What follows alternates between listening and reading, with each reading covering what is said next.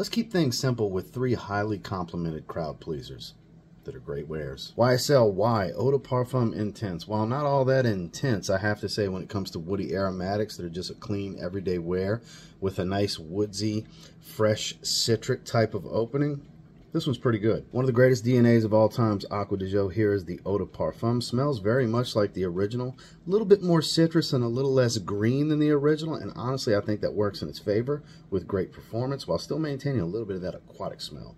The original Gisada Ambassador for men very much smells like Dior Sauvage plus some mango. It's basically tropical fruity Sauvage. It has that metallic shower gel, nice peppered spice, but I think overall this is superior and performs just as well. Like fragrance content like this, make sure to follow for more.